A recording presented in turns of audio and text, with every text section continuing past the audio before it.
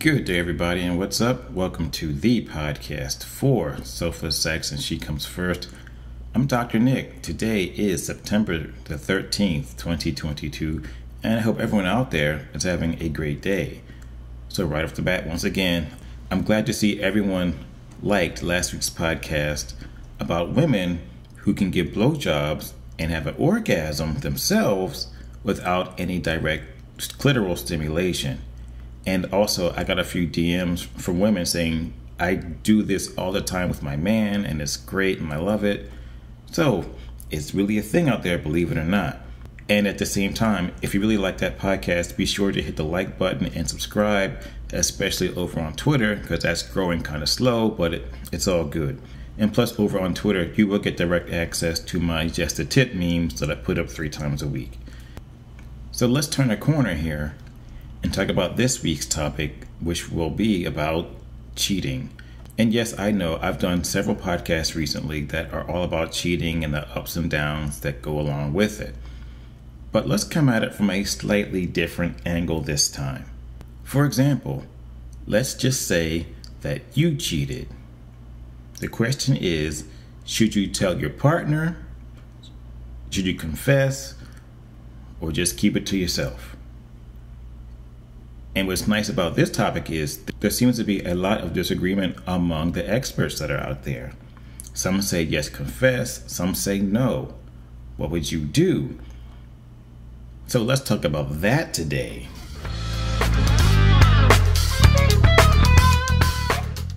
Well, to get this podcast started, I'm sure that we've all heard the old idea that honesty is the best policy. So if you decided to cheat on your partner, the best thing you can do is tell them that you did it and just be honest about it and keep it moving and see what happens.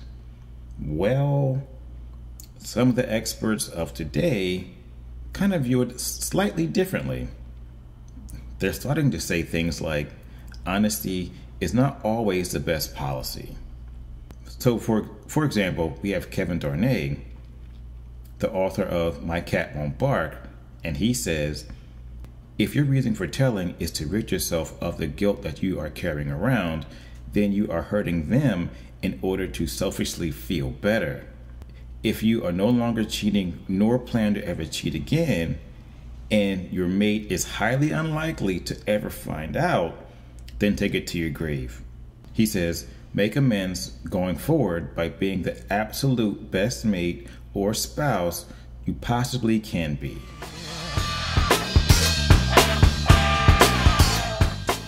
So to continue this idea where honesty is not the best policy, I'm going to cite an article from Bustle.com where once again Kevin Darnay is giving his thoughts about this.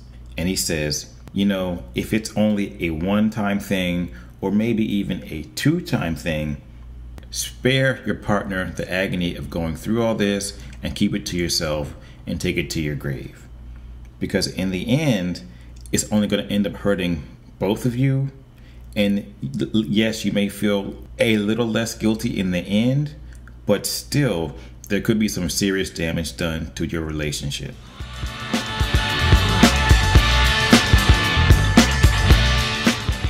Now for me, this is where things get kind of gray, because he says this: if you plan to stop, still don't tell them and spare them the agony.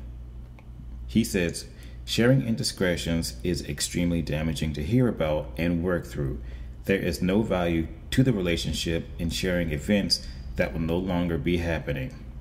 You've essentially passed the baton of pain to them when it's not fair to do so. It's very selfish. So it seems like in this case, if you're still cheating, it's beyond once or twice, and this has been going on for a little bit of time now, and you plan to stop, but you still haven't stopped yet, that's getting kind of iffy.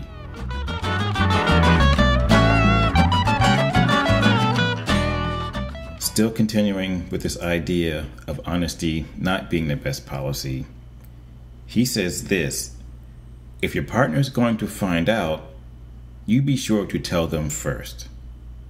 Now, in my opinion, this is where shit's getting all kinds of messy.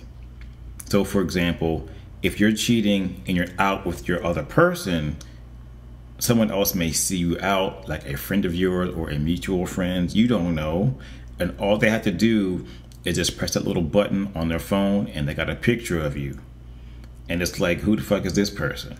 He says, if your main partner is going to find out, you better tell them first, because otherwise they're going to be hurt, they're going to be angry. In many cases, and rightfully so, they're going to be pissed off and ready to fight and start asking questions like, who the fuck is this bitch? Or who the fuck is this guy? Or whatever. But apparently this seems to be the idea now among some experts out there, where they say honesty is not the best policy. But as I just said a second ago, this shit can get messy really quickly.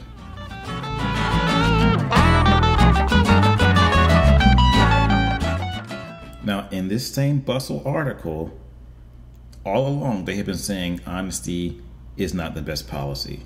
But there's a section in here that says, if your partner asks you if you are cheating, be honest. Because they actually say something to the effect of, if your partner asks you if you are cheating or if there's someone else or whatever, and you say no, even though you are lying to them, that's a form of gaslighting and all the other bullshit. So now in this article, they say, if you are confronted by your partner, now tell the truth and fess up. Oh, okay. So everything else in the article, you lie, but only when they ask you, now you tell the truth. That's some bullshit right there. Be careful playing with that, because that can get you fucked up. Real talk.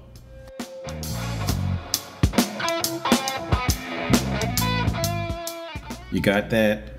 So now, on the other side of the coin, let's go back to the idea which stated that honesty is the best policy. And I'm going to cite an article from Psychology Today. And in this article, they actually expand the definition of cheating to include physical affairs, of course, pornography, strip club, playing around on hookup apps, and other specific sexual or non-romantic acts, either real or virtual. Now this kind of changes things up a bit. So in this article, they say cheaters who decide to keep their infidelity under wraps justify their decision with the thought, what my partner doesn't know can't hurt him or her.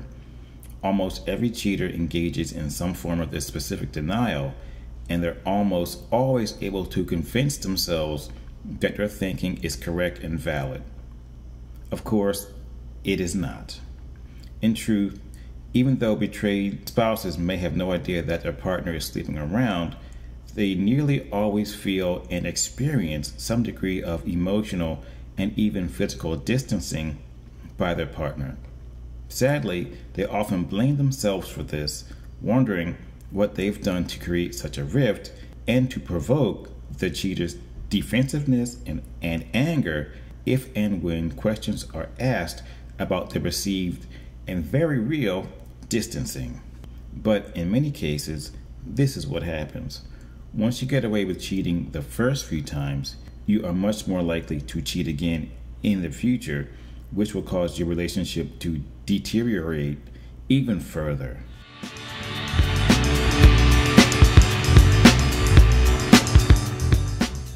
After there has been some sort of infidelity, one of the main complaints from spouses is that they no longer trust their partner.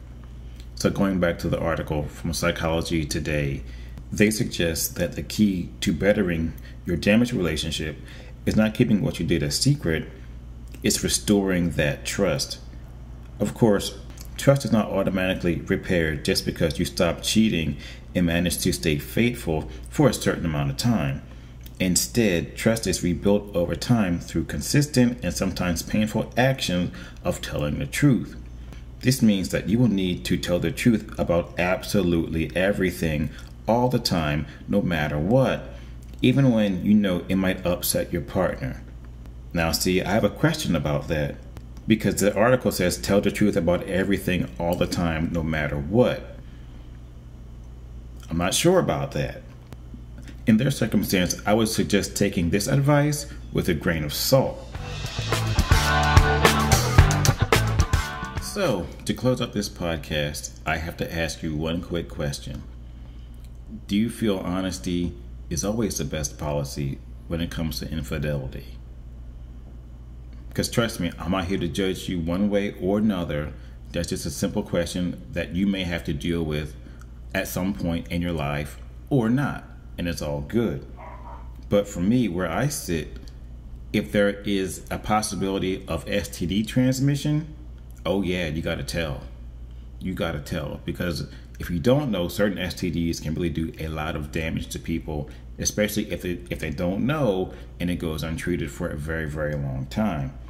And my next question is this: decision to end your relationship be based on the amount of time you have in. So for example, if you were dating for only a couple months and someone cheats, are you more likely to save it to yourself, keep it to yourself, or would you tell, or just end it and go with the other person? Versus if you've been married for a couple years or a couple of decades and you have kids and then someone steps out, what do you do? Do you keep it to yourself? Do you tell? Because that could have serious consequences, and serious financial consequences as well, and serious lifestyle consequences. So, on that note, I'm out. You guys have a great day. Stay tuned.